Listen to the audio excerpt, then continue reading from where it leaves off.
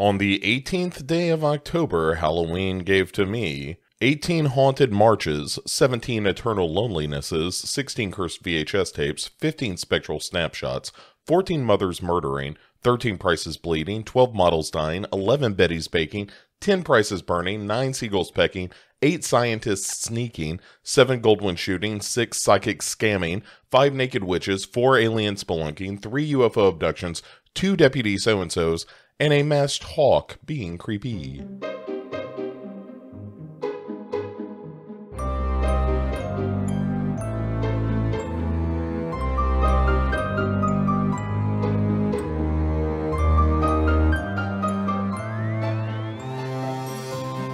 Hey everyone, it is day 18 of our 31 days of Halloween. October 18th is what that makes it. I am Bo. I am your host, your companion, the ghost following you home in our journey through these 31 films. And we are more than halfway done now, which is a real bummer for me. But yeah, this is really exciting. It's funny because I recorded a bunch of these in preparation for going out of town. And so now I am back and doing these in more real time. But it feels like I haven't done one in forever, and it feels like I should be much more behind than I am. So, you know, I guess that's a recommendation for being prepared, I suppose. Anyway, doesn't matter. Today we are not quite rounded out. We're about halfway through our look at Asian horror movies, and we're looking at one called 1159 or 2359. Is the actual title. I keep wanting to call it 1159 because I'm a stupid American. But this is a ghost story done by Gilbert Chan. It is very much following suit with a lot of the other movies we've been talking about. Not the technological bent, but it is definitely a ghost story in that fashion. It's from Singapore originally. And this, we talked about 3 categories of movies that I've been watching for the 31 days of Halloween. And this falls into the, hey, I remember seeing this, and I don't remember a ton about it, but I remember it being something that I wanted to revisit. And so here we are, talking about 2359. And the problem with doing this movie, fast on the heels of things like, Ringu and Pulse and Shudder, is that this movie ain't as good as those. Just spoilers.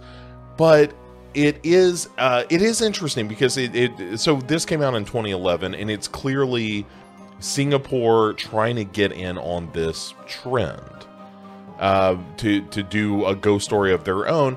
And it's got kind of an interesting setup. Okay, so essentially the premise is that there is a group of soldiers on an island in Singapore, and there's a local village that has sort of this legend of a witch who lived in this village and died, and does witch shit, like curses people and whatnot. And there's this bullied soldier that there's almost a Full Metal Jacket kind of vibe to it, where you have this bullied soldier being picked on by some of the other guys in the barracks, and he's the one who absolutely believes in all the hauntings and that kind of thing. And there's his protector, if you will, a guy named Tan. And Tan,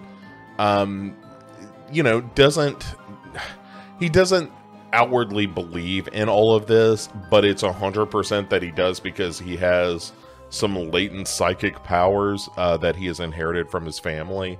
Much like Ringu, right? Like, that is not as ridiculous an idea as it would be in an American film, or at least a more absurd idea that I think you see predominantly in Asian horror films, where this idea of you inherit, usually from the mother, you inherit some kind of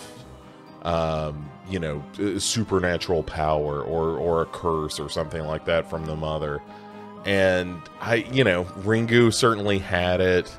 And this movie kind of traffics in that same thing, except instead of a daughter and one who is evil and can make you die by thinking about it, this is a guy who's got some latent psychic powers and just doesn't want anything to do with it. He's estranged from his father because of that kind of business with his mother. And but anyway, once people start dying in this barracks, then Tan is sort of forced to embrace his own past. And thematically, that's kind of what the movie is about, is addressing the past and the relationship between child and parent in a lot of ways. And so anyway, they go on these 24-kilometer marches, and during one of those, one of the soldiers dies. And one of my favorite things in this movie, though, is that there is their platoon leader, their sergeant or whatever, who is telling his superior, who's a younger man, and is like, hey, there's no such thing as ghosts or anything like that.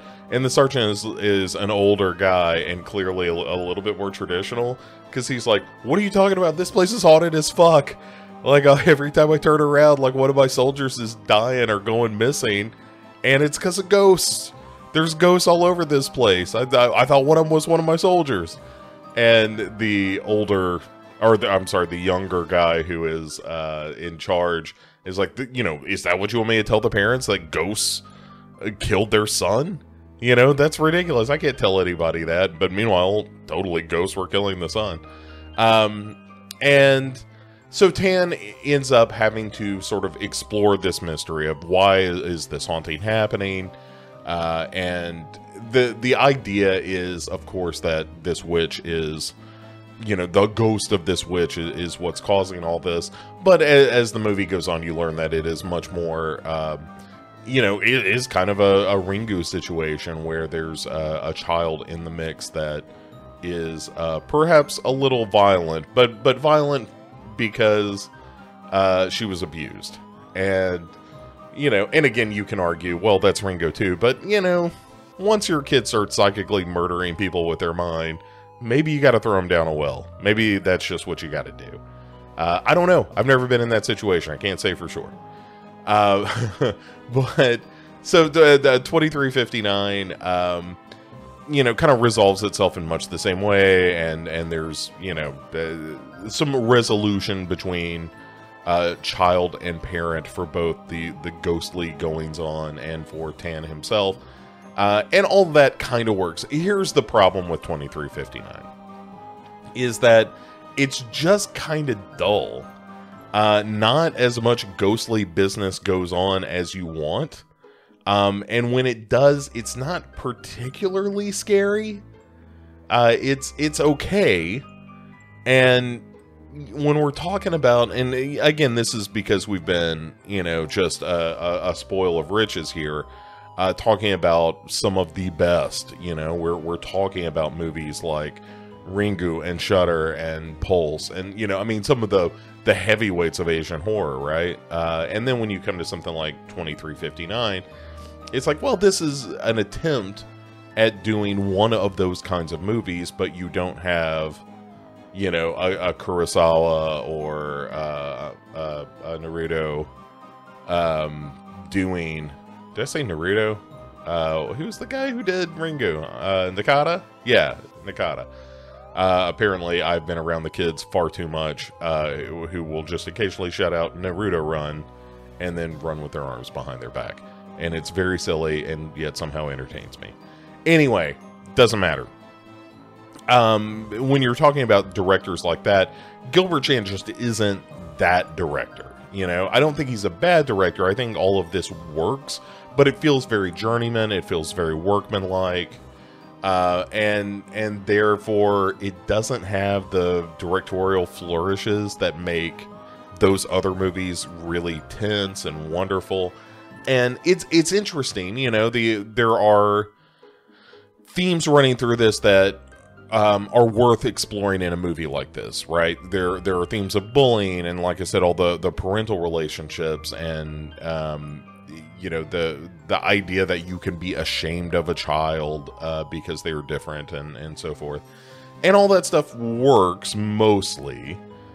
It's just that, you know, at the end of the day, it feels like this is a bit more of a slog to get through. It's a bit of a march of its own, which is not great because the movie itself is, you know, not an hour and a half long. It's a pretty short movie, but even with its abbreviated runtime, it still feels like the pacing is off, that there's not a sense of forward momentum with this movie the way that there needs to be. So yeah, bit of a bummer. 2359 also has a sequel called 2359 The Haunting Hour that was done in 2018, which I haven't seen, also directed by Gilbert Chan.